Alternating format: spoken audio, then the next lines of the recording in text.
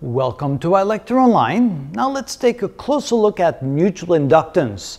And in this case, we're going to take a look and see if mutual inductance works in both directions, and if in both directions the mutual inductance is indeed the same. So this is what we saw in the previous video. We had two circuits. The circuit on the left had a current source. The circuit on the right simply had an inductor. And we noticed that the voltage across the inductor on the first circuit was simply equal to the self-inductance times the rate of change of the current with respect to time in that first circuit. We then saw that the voltage across the inductor over here, which the voltage was caused by the mutual inductance between the two inductors, we see that the voltage was equal to the mutual inductance times the rate of change of the current in the first circuit with respect to time. But now we can turn things around. We can have the current source in the second circuit and no current source in the first circuit. Notice we have the very two same inductors with the very same number of turns. Now we can say that the voltage across this inductor right here, and of course we can go like this, the voltage across this inductor, let's call it V sub 2, and this would be V sub 1 right there.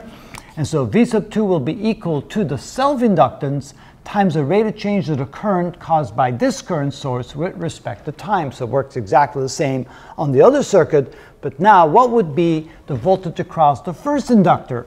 Well, it's going to be equal to the mutual inductance times the rate of change of the current in this circuit with respect to time. So it works across in the other direction as well.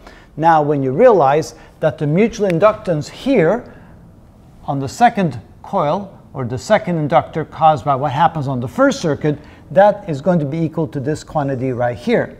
And over here, the mutual inductance on the first inductor caused by what happens on the second circuit, that would be equal to this quantity right here. And it turns out that the number of turns in the first inductor times the rate of change of the flux through this inductor caused by the change in the current over here, that is equal to the number of turns in this inductor times the rate of change of the flux through this inductor with respect to the change in current in the other circuit. And since those are equal to each other, we can then see that the mutual inductance of 2 to 1 is equal to the mutual inductance of 1 to 2, which is equal to just simply the mutual inductance. The mutual inductance is simply the same in both directions, and it's simply the number of turns in the one inductor times the rate of change of the flux through that inductor with respect to the change in the current in the other circuit.